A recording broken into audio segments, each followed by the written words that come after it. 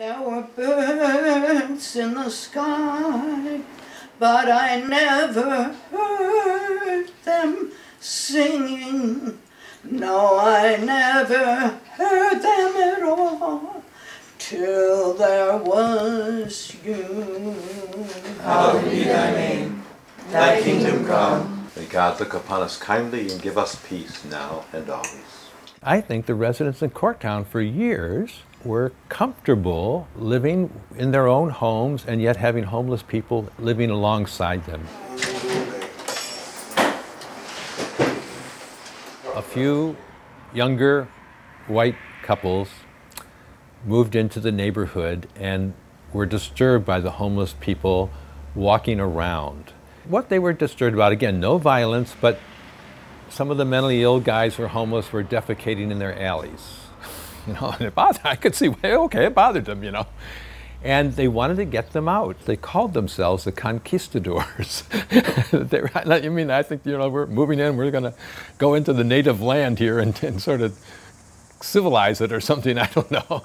We invited them to come and talk to us about their concerns, but we also invited the neighborhood people to come. And they realized that the new people coming in, when they sat down, that all the neighbors didn't mind having the homeless guys be there. It just evaporated. But a lot of the guys that are homeless that we see are familiar with this neighborhood.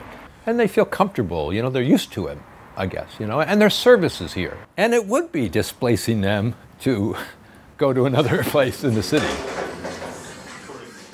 If we have a problem, it'll be the new people coming in that will provoke it. It won't be the residents. All right, y'all, be safe out there. You too.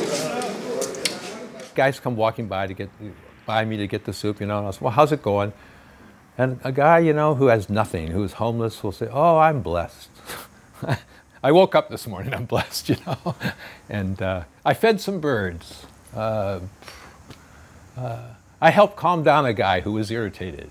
I'm here to eat. You know, the little they have, I get emotional about it, but you know, I'm impressed by that. Now, another guy will come by, you know, he'll say, oh, it's terrible, you know, I don't have a place to stay, and all that kind of stuff, you know. But it's a mix. You know, you don't see that if all you just think of it. Here's a homeless person that you see walking down the street. You don't see some of their personalities. If you want to move here, come on in, but don't deliberately kick other people out because you don't think they're worth it.